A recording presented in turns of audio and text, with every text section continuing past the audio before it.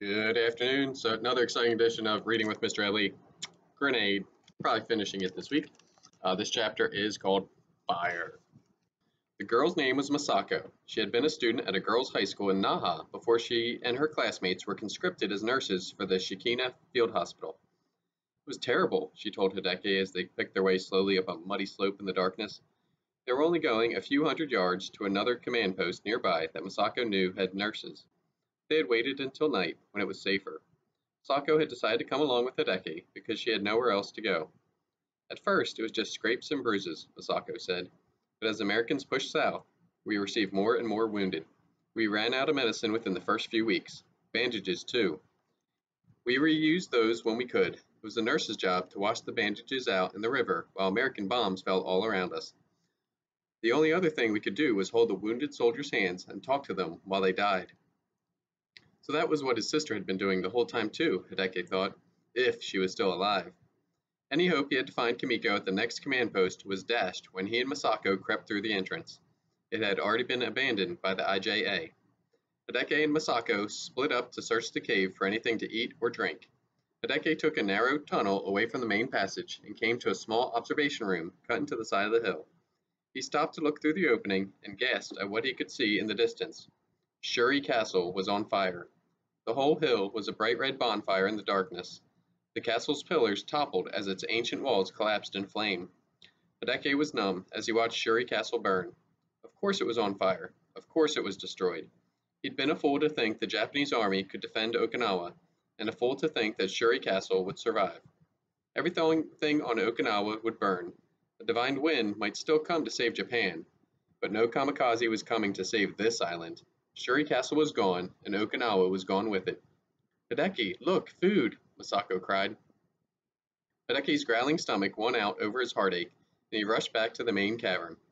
Hideki's rushed out to the main cavern. Masako had found a half-empty crate of IJA rations, food in tin cans.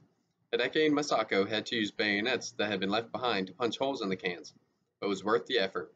The tins were filled with delicious pineapple slices. Hideki gulped down 2 whole cans, making sure to drink every last drop of the sweet pineapple juice. He was just getting to work on his 3rd can of pineapples when a squad of Japanese soldiers from another command post came into the cave searching for leftover supplies. They immediately confiscated all the tin cans Hideki and Masako hadn't opened. "Why are you here?" the lieutenant demanded. "We came here from the field hospital," Hideki said. "The Americans attacked and drove us out." The lieutenant nodded. "Well, it's time for you to both rejoin the army. Come with us." No, not again, Hideki thought. He just wanted to find his sister, not get pulled back into the war. He looked around for some place to run, to hide, but one of the soldiers was already grabbing him and Masako by the arms and dragging them to their feet. "This is your island after all, not ours," the lieutenant said. "You should be the ones fighting for it." What island? Hideki thought. What was there left to fight for? And who should he be fighting? Hideki hated the Americans for attacking it, and the Japanese for giving them a reason to attack. The Japanese soldiers dragged Hideki and Masako to another cave. It wasn't far away, but it hadn't yet been discovered by the Americans. This bunker was crammed full of Japanese soldiers, both healthy and wounded, and 8 Okinawan children who had taken refuge with them. Hideki and Masako were quickly forgotten, and the food they had found was taken away and given to other soldiers. Hideki fumed, but didn't say anything. He knew better than to argue. "Gotta find a way out of here," Hideki told Masako. "Why?" she asked. "Isn't it safer with the soldiers?" "Wasn't very safe in the field hospital, was it?" Hideki pointed out. "No, you idiot." It wasn't Masako who had spoken. It was another girl nearby, a nurse scolding one of the children. Hideki couldn't see who the girl was, but there was something about the way she said the word idiot, something in the scolding yet compassionate tone that made his heart skip a beat. His eyes went wide. Could it be? Hideki broke away from Masako and flew across the room. 2 Japanese soldiers barked at him for squeezing between them, and he almost fell, pushing his way through a knot of arguing children. But at last he found her. The nurse had her back to him, tending to a young boy's scraped knee, and Hideki grabbed her by the shoulder and spun her around. It was Kimiko. Next chapter, The Girl Who Died. "Hideki?" Kimiko gasped, her eyes growing huge. "Kimiko!" Hideki cried. He couldn't believe his good fortune. His sister was alive, and he'd found her. After all he'd been through, and after all he'd done and all he'd lost, Finding Kimiko felt like the sun emerging after weeks of rain, and he basked in its warmth. Hideki hugged his sister tight. After a long minute, Kimiko held Hideki at arm's length and gazed at him, like they hadn't seen each other in years. Hideki wondered what he must look like, stick-thin, barefoot, hair a wet, tangled mess, wearing an oversized Japanese uniform. Did he look years older the way Yoshio had? Kimiko definitely looked older, more adult. Her round face had lengthened, and her full cheeks had flattened. She looked weary and wary, like she had seen too much to be shocked by anything anymore. Wiser, too. Kimiko wore her nurse's uniform, a gray Western-style pleated dress with short sleeves and a wide white sailor collar. Pouches for bandages and medicine hung from a wide black fabric belt worn high above her waist, and a white nurse's hat covered most of her black hair.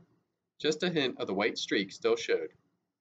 Kimiko looked as happy to see Hideki as he felt, but then her face fell and she smacked him hard on the head. "You idiot," Kimiko told him. "You got here just in time to die with the rest of us." "Ow, don't! I hurt my head," Hideki cried. Kimiko felt gently in his hair for the wound and found the stitches. "What did you do?" she asked. "What do you mean, die with the rest of you?" Hideki asked, deliberately ignoring her question. "The Japanese soldiers here are going to attack the Americans tomorrow morning, and we're the first wave," Kimiko told him. "They're going to use the Okinawan children as human shields." Hideki's heart cracked into pieces and fell apart. He sat down on an empty munition box and stared at the boys and girls at the back of the cave. They were all much younger than him, around 5 to 10 years old. They couldn't know what was coming and couldn't do anything about it if they did. To think about these little boys and girls, after all they had already lost, being thrown to the American guns. Hideki closed his eyes and cried without tears. "What are you even doing here?" Kimiko asked him. "I came to rescue you," Hideki told her. "Rescue me? I was about to rescue myself. And now I have to rescue my little brother too." "You don't have to rescue me," Hideki protested. "I'm rescuing you." Kimiko's expression shifted from exasperated to suspicious.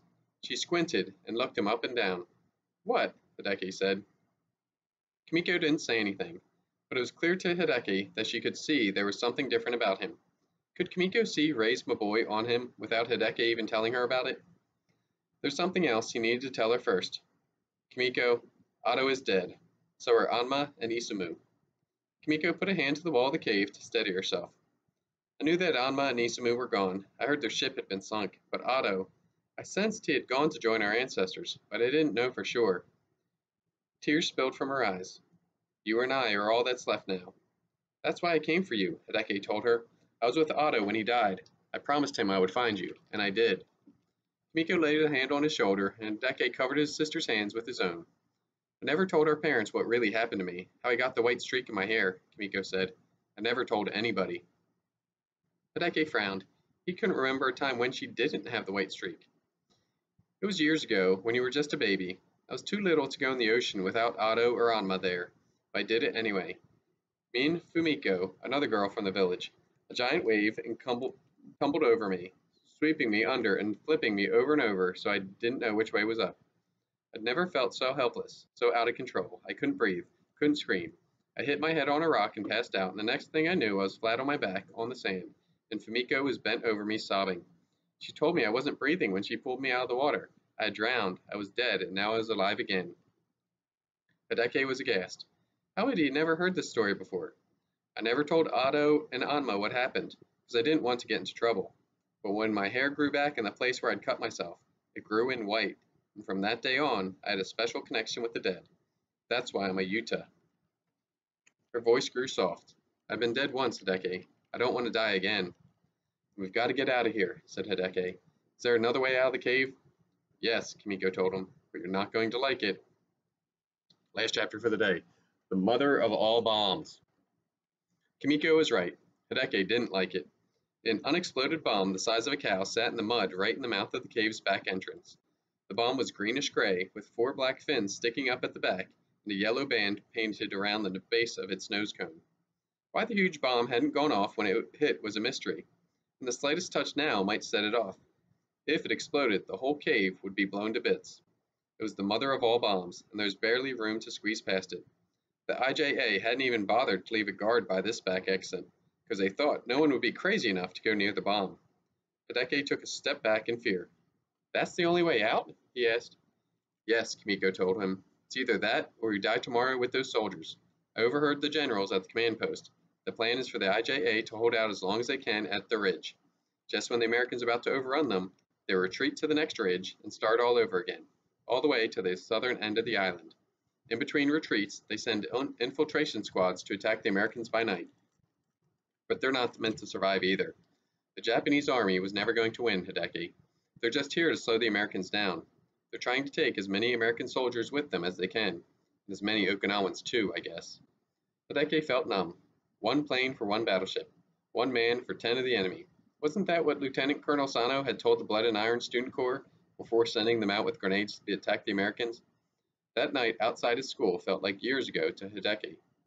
But the price of an Okinawan life was far cheaper even than one man for 10 of the enemy. Far cheaper than the life of one Japanese soldier, that was for sure. And Hideki was tired of sacrificing people he cared about. Then we do it, Hideki said. The bomb might go off, and it might not. But if we stay, the IJA will definitely kill us, and at least this way, we have a chance. Kimiko looked sideways at Hideki like she was measuring him again, but she didn't say anything. Hideki and Kimiko went back to the main part of the cave. They told Masako the plan, and very quietly the three of them gathered the 8 Okinawan children and led them to the back entrance. Masako gasped when she saw the bomb. We have to get past that? You can do it. We have to, Hideki said. He turned to his sister. You and Masako go out first. I'll send the kids out to you. Get them as far away from the bomb as you can. Kimiko nodded. She approached the bomb, took a deep breath, and slid sideways between the cave wall and the metal shell. The space was too narrow to avoid touching the bomb, and gently, oh so gently, she put her hands against it. Hideki held his breath, and Masako closed her eyes. Kimiko wiggled sideways, and the gap between the bomb and the wall got tighter. Tighter. She spread her arms around the bomb and carefully rested her weight against it as she slithered through the narrowest spot, and then she was past it and outside. Hideki let out his breath, and beside him, Masako opened her eyes and bit off a sob of relief. You're next, Hideki told her. I can't do it, she said. You can, Hideki told her. We survived that cave of flames, didn't we? These kids need you to be just as strong as you were for those injured soldiers in the hospital. I know you can do it. Just do what Kimiko did. Masako took a deep breath and nodded. She avoided the bomb as long as she could, pressing herself against the cave wall. But soon the space grew too narrow, too short. She froze, her back curled against the cave wall, holding her body just centimeters from the curving side of the bomb. Kimiko called encouragement to her from where she stood outside, but Masako couldn't go any farther. She closed her eyes and shook her head. Her trembling body hovered just inches above the bomb. Masako, you can do it, Hideki told her again. No, I've seen what American bombs do to bodies. I don't want to end up like that, Masako cried. You won't, Hideki said. He looked at the frightened children with him. None of us will. Masako just shook her head more forcefully. She wasn't going to budge. But she couldn't keep pressing herself into the curving wall at her back forever. With a scream of panic, she lost her balance. With nothing to grab onto, she fell face first onto the bomb. Hideki gasped and closed his eyes, waiting for the mother of all bombs to explode. We'll stop there. I'll keep on reading tomorrow. So have a great rest of the day. Keep taking care of each other. And remember, range is the way.